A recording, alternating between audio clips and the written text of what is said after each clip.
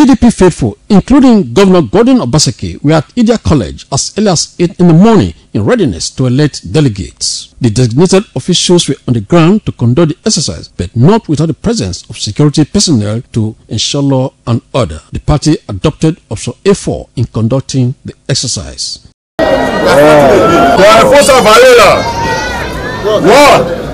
2, 3, 4.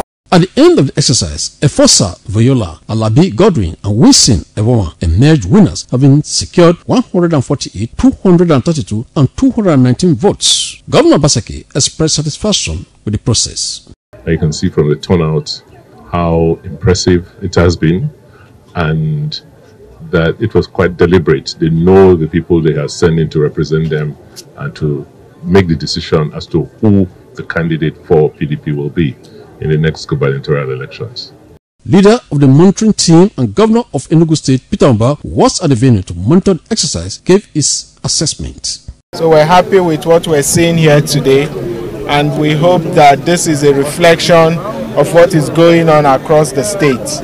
Our party is known for this principle: fairness, equity, and justice. Winners will form part of delegates that will participate in selecting PDP governorship candidates during the primary election scheduled for the 22nd of February 2024. Yamah, ITV News.